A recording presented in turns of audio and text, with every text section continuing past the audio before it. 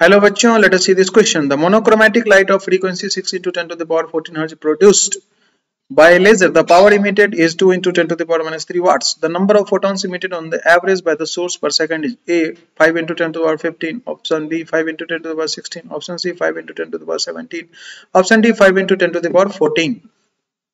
ठीक है बच्चों, तो लगाते हैं formula. Number of photons emitted पर सेकंड का फॉर्मूला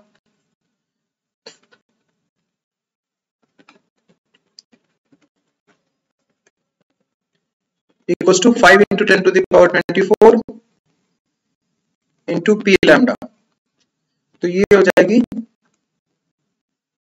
पावर दिया हुआ इस केस में 2 into 10 to the power minus 3 और लैम्डा की जगह हमने फ्रीक्वेंसी दे रखा है, तो फ्रीक्वेंसी हो जाएगी लैम्डा. हम निकाल सकते हैं lambda equals to c by f से लैम्डा की वैल्यू यहाँ पे पुट कर देंगे. c की वैल्यू कितनी हो जाएगी 3 into 10 to the power 8 divided by f. f है 6 into 10 to the power 14. इससे जब सॉल्व करेंगे तो ये आ जाएगा लगभग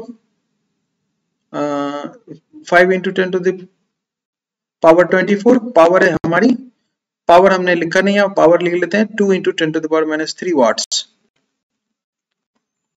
है ना. तो ये हो गया 5 into 10 to the power 23, ये हो गई हमारी पावर और ये पूरा हो गया लैम्डा.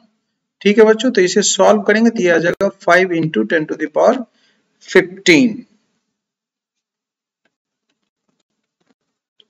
तो नंबर ऑफ फोटॉन्स इमिटेड पर सेकंड क्या हो गए, नंबर ऑफ फोटॉन्स इमिटेड पर second equals to 5 into 10 to the power 15 per second. So final answer is option A. Best of luck.